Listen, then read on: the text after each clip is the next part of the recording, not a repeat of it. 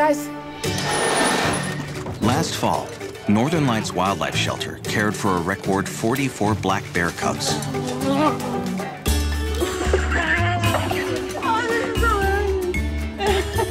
That squeezed into hibernation dens for the winter.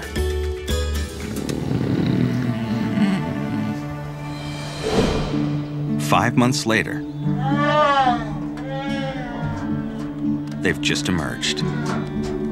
When the bears come out of hibernation, they have lost weight, so they go in pretty fat, and then when they come out, they're much more streamlined.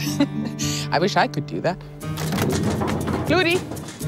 Now, after a year of rehab, it's time for owner Angelica Langan to start releasing all 44 yearlings back to the wild.